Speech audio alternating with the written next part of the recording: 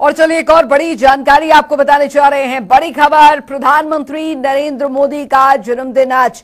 ये इस वक्त की बड़ी खबर, पीएम मोदी का 72वां जन्मदिन आज। और जानकारी आपको देती कि आज बीजेपी सेवा पखवाड़ा दिवस जो है वो मना रही है। 2 अक्टूबर तक बीजेपी सेवा पखवाड़ा मनाएगी। और जानकारी, आज 4 कार्यक्रमों को संबोधित पीएम मोदी करेंगे।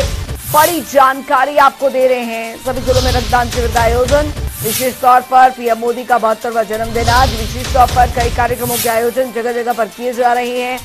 तो इस वक्त की बड़ी खबर, बड़ी जानकारी आपको बता रहे हैं।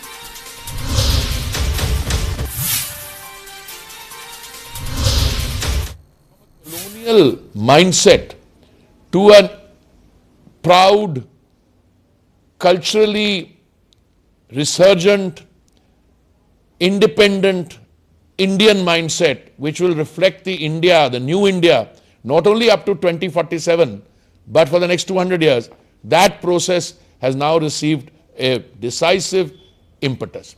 And Netaji ki wahan pe statue lagani, I think, is also a befitting act that somebody whose contribution for the national independence effort, उनको sideline कर दिया गया था। उन्होंने 1930 तक तो कांग्रेस के, वो 1930 में कांग्रेस पार्टी के अध्यक्ष थे, but then he fail out.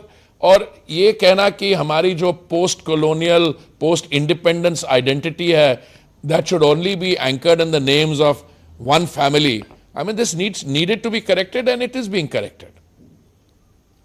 How has Prime Minister Modi been a shoulder to various nations, sections of people and individuals at the times of crisis? देखिए, हमारी civilizational values हैं that we help people in distress. This is